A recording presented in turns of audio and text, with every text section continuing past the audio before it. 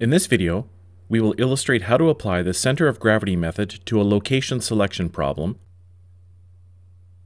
Let's start by having a look at the problem and identifying the requirements. Microserve provides computer repair services on a contract basis to customers in 5 sections of the city.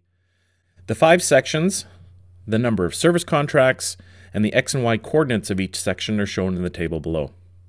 The requirement is simple. Use the center of gravity method to determine an ideal location for a service center. Now, before we dive into the problem, let's quickly review what the center of gravity method is all about.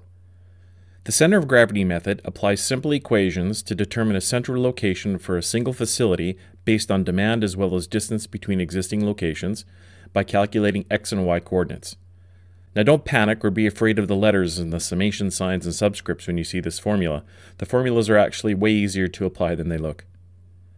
The equation to determine the X coordinate for the center of gravity, or Cx, is the sum of xi times wi divided by the sum of wi. And the equation to determine the Y coordinate of the center of gravity, Cy, is the sum of yi times wi divided by the sum of wi. Xi and yi are simply the individual X and Y coordinates of the existing facilities or customers that we're looking to serve, or in this case, the coordinates for the different sections of the city. Wi is simply the volume of goods, or in this problem, contracts, in each section of the city. So basically, all you need to do to find Cx is simply sum each of the individual coordinates, multiply by the individual weights, and then divide by the sum of the weights. You do exactly the same to find Cy, again adding together all of the individual Y coordinates multiplied by the individual weights, and then dividing that sum by the sum of all the weights. Note that the denominator in each equation, the sum of the total weights, is exactly the same in the calculations of both Cx and Cy. So now let's get back to our problem. Here's that list of sections in the city again, with the number of contracts in each section and the coordinates of each section. Now, if we were to overlay these on a map and plot the XY coordinates on a grid, we can see where each area appears on a map. The question becomes, where do we put the facility that would best serve our customers? We could try to put it near the center of all the sections. Or what about here, closer to the 3 sections on the right? Tough call. The problem is that the little data points aren't very helpful, but when we consider the size of each area based on how many contracts there are, we can see where the big sections are and where the small sections are. Like the gravity exerted by large and small planets, they all pull on a body, and the bigger planets exert more pull than the smaller ones. The center of gravity method therefore recognizes this effect and helps us find the optimal location closer to larger service areas. So let's proceed with calculating Cx. In the numerator, we take 8 times 90 plus 6.7 times 220 times plus 12 times 50 plus 15 times 300, plus 11.7 times 170. Now see from the data that the numbers in front of the numbers in the brackets correspond to the X coordinates for each customer, so 8, 6.7, etc.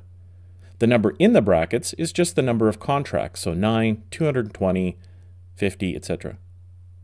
Then for the denominator, we just add all of the weights, so 90 plus 220 plus 50 plus 300 plus 170.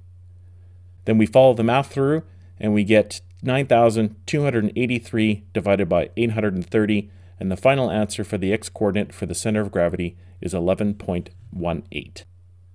Now we go ahead and do the same for the Y coordinate, Cy. In the numerator, we take 10.5 times 90, plus 5.9 times 220, plus 5.2 times 50, plus 6.3 times 300, plus 8.3 times 170. Again, you see where the 10.5 and 5.9, etc. are the Y coordinates from the individual areas, and the numbers inside the brackets are the same weights used in the calculation for the X coordinate. For the denominator, we use the same numbers as in the denominator for the X coordinate, which are the individual weights of 90 plus 220 plus 50 plus 300 plus 170. If we finish out the math, we get 5,804 divided by 830, and a Y coordinate of 6.99. Thus, the coordinates of the center of gravity for where we might consider putting the service center is at 11.18, 6.99. Let's go see where this is on our grid.